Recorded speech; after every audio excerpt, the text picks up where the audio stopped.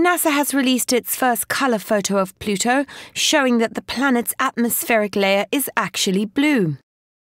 The space agency claims the layer's particles themselves are probably grey or red, but they scatter blue light, giving the haze an Earth-like blue sky appearance. Researchers claim the blue sky often results from a scattering of sunlight by very small particles.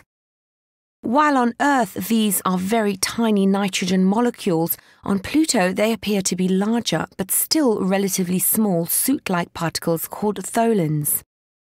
The pictures were taken by NASA's New Horizons spacecraft, which also detected small exposed regions of water ice. New Horizons became the first spacecraft to visit Pluto and is currently 3.1 billion miles from Earth. The US Space Agency probe continues to downlink the information gathered during its historic flyby of the dwarf planet on the 14th of July.